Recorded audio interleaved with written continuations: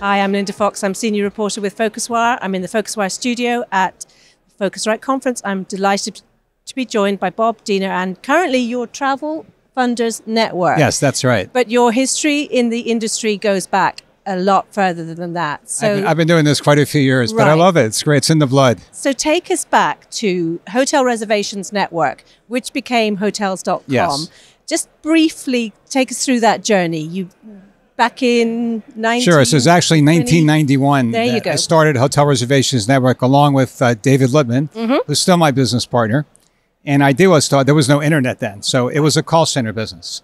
And the concept was to offer consumers, number one, better deals on hotels. And number two, find availability. So the big issue at the time was that when it was a busy date, it took consumers so long to find a good deal on a hotel. Sure. Travel agencies didn't want to book it because there wasn't a lot of commission. And you literally have to call hotel by hotel by hotel to try to find, to shop the rates and try to find a hotel that was appropriate for you and that had availability, especially when it was busy. So we simplified that process and we gave consumers a central number to call to find hotels in the areas they want, in the price range that they wanted, in the categories that they wanted at good values. Yeah. And then you sell a bit of the company to what becomes Hotels.com. We sell it to Interactive, I think it was at the time.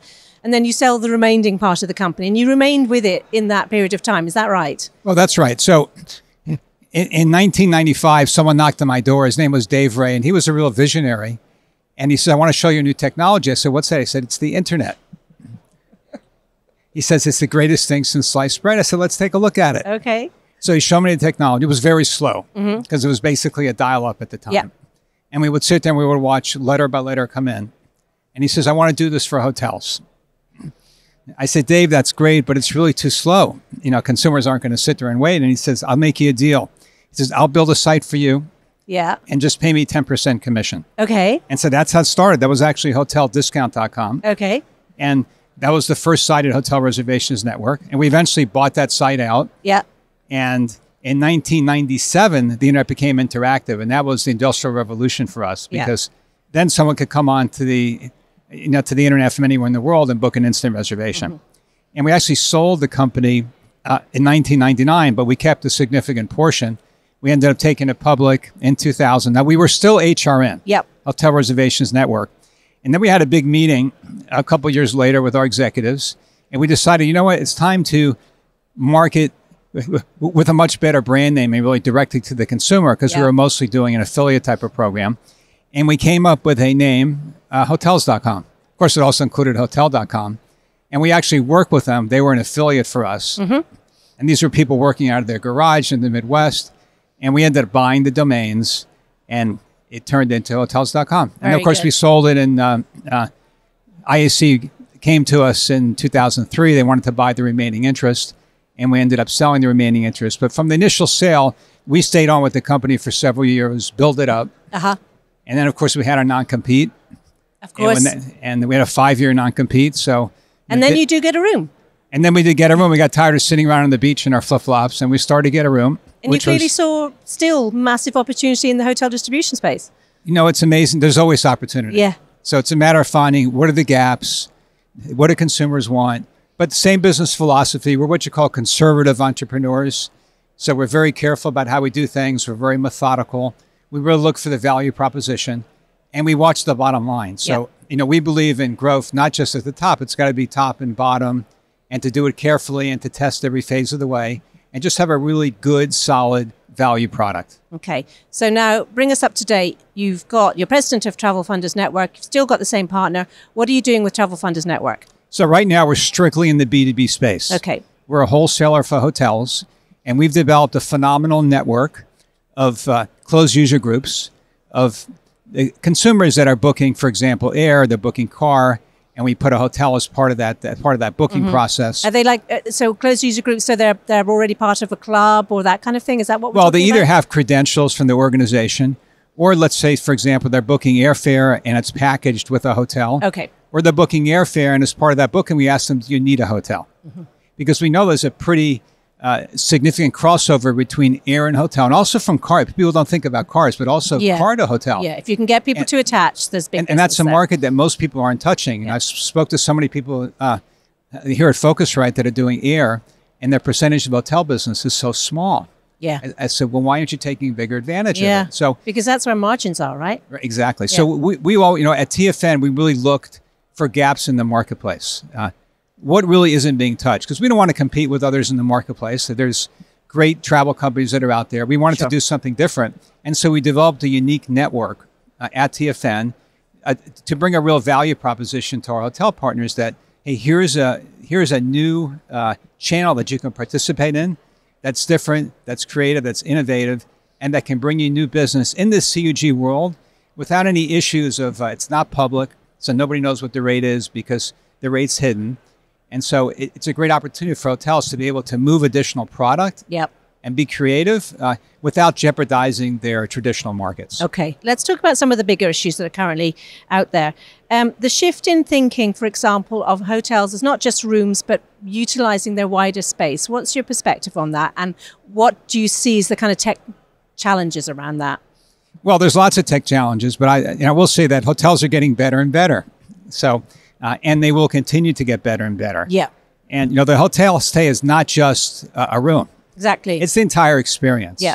And so that's what we're starting to see. We're starting to see experiences being brought into the whole process. So it can be in the initial booking, it can be later, but consumers want an easy experience. If they're going to, say, a resort or leisure type of destination, they want activities. So how are the activities presented? Exactly. That's all opportunity. They want, a lot of companies want meeting space. People want food and beverage.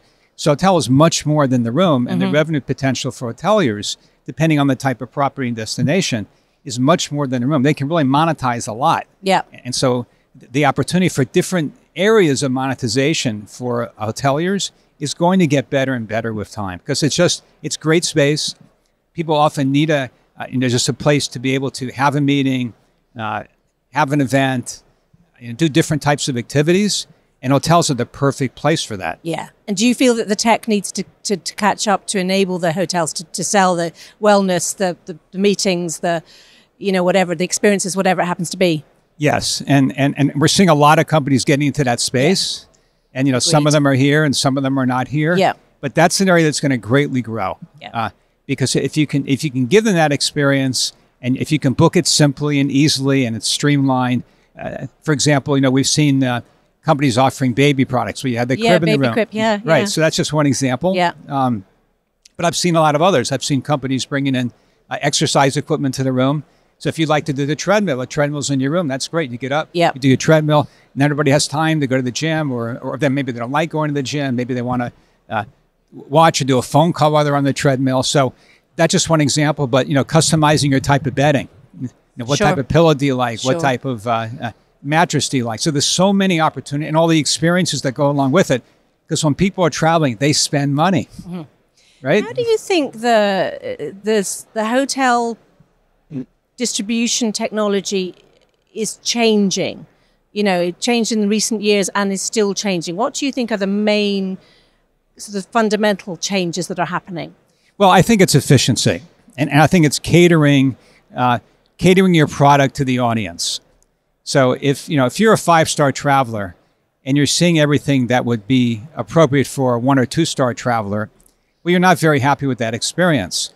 But if I come to the site and you know who I am and you know what I like, you know what area of the city I like, you know what types of the areas I like to stay in, the types of experiences I enjoy, and you present that to me, that's so simple and easy. Yeah, it's not just a matter of the price. Price is always a factor, but convenience is really just as important. And if you can provide those experiences to me in a type of atmosphere that's appropriate for my needs, the more you know about me, and if I booked a couple of times on your site, you know a lot about me. Yeah. Okay. But the problem is people have not been taking advantage of that data. Yeah. And do you think AI will bring that on significantly? Yeah, there's no question, because AI is going to look at several things. Number one, it's going to look at your past history. It's also going to look at similar travelers in your similar type of situation. So you can present something that I enjoy. You asked me about experiences. Well, that's a typical, if you know my profile and you know similar travelers' profiles, well, what do they enjoy doing? What type of dining experiences do they like? Maybe I've got several family members at a hotel and I want to have a private chef come in. Yeah. Yeah. Maybe I want to have a private tour guide take us to certain areas. Maybe I want a fishing experience. I want a diving. I mean, it can be, I want golfing experience. It can be all kinds of things Sure. that are great opportunities for monetization.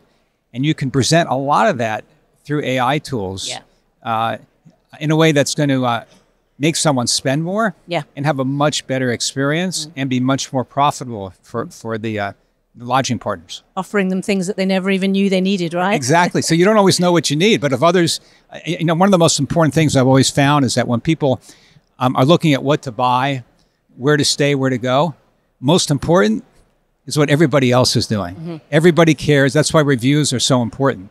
Everybody wants to know what everybody else is doing. Yeah. So the better you can present that, the better you're going to monetize. Now you've successfully exited on a number of occasions, and now you've got another business, and clearly there's a lot of opportunity there.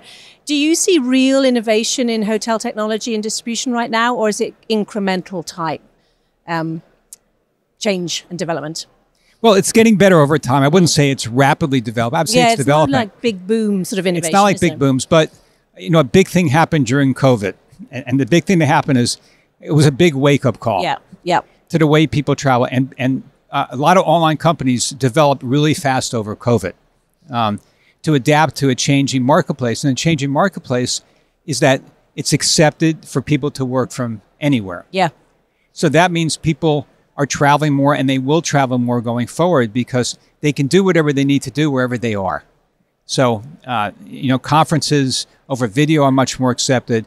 Working out of offices is much more accepted. And the technology is adapted to that very quickly. And so everything that goes along with that is going to get better and better with time. Okay. Now, what have you learned along the way that you would the kind of advice that you would impart to others starting in this industry? Because obviously we've got a lot of startups here. Well, I met a lot of startups here. Some of our Hot 25, I hope. Yeah, of course. Some I knew, some I didn't know. But what I'll say is that there's always room for opportunity. And it's a matter of figuring out what's missing. What's a value proposition? And I'll give you an example. Last weekend, I went to Asheville for my nephew's wedding. And it was so busy there, I couldn't get a car. Okay. But I went on to Turo. Right. And I got a car through Turo. Okay. And it was a great experience. The owner brought the car to my hotel. It was fantastic. It was a beautiful Rivian. So I had a lot of fun with it. It was great. And then I went on and I downloaded some of the guides that took me through the parkway with a lot of explanations about the waterfalls and hikes. That's just a couple of examples of recent innovation. But we're seeing more and more of that. And so, my advice to kind of people starting, it was number one, make sure do your research. I'm amazed a lot of people don't do enough research. Due diligence is critical. Find out who else is out there doing what you want to do and how are you going to be different. And better. What do you bring into the marketplace? So number one, having a real value proposition for the end user. And then number two is how are you going to monetize it? I'm amazed how many people come to me and they tell me they've got the greatest plan in the world. And I listen to it, we talk through it, and then I ask them one fundamental question. How are you going to make money? How are you going to make money? And they turn red. And you know what they always tell me? They're going to buy ads on Google. And then I ask them, do you know how much it costs to buy ads on Google? And then they turn purple. It's like, are you not reading the press? So there are myriads of ways to market, myriads of ways to get your product out there. But it takes creativity. And it's not just, maybe, I love Google advertising. Maybe it'll work, but maybe it won't work for you. But do you know what the economics are of it? And do you know how it ends up for most people? Exactly. And do you think you have a competitive edge there where you can make that type of advertising profitable? Or are you going to go about a different way of bringing in clients to your business? So it's doing the due diligence, and it's really having being methodical about your numbers, top and bottom, and making sure you have a real profit proposition. But from the beginning, you should have a model that's going to work longer term profitability-wise. Yes, there's a build-up time, but what's your model at the end of the day? Very good. Just as we round up here, is there something that you know now that you had wished you'd known when you started out with all of this? Well, I always make mistakes, and people say, I developed this business and it was a straight route and I made my mistakes. That almost never happens. So it's always a circuitous route to success. Yes. It's just the way it works. And there's going to be failures. Yes. And you're going to make mistakes. Yeah. And I would say it's accepting those failures and learning from them and moving on quickly. Yeah. Yeah. So because I see so many people they can't accept a failure and they just go in circles and they can get emotional and they can never move forward. Yeah. So it's accepting your mistakes, but learning fast and adapting fast. Yeah. And the faster you adapt, the faster you get to where you want to be. Well, thank you so much for joining us. Great conversation. It's been a pleasure being with you. Thank you.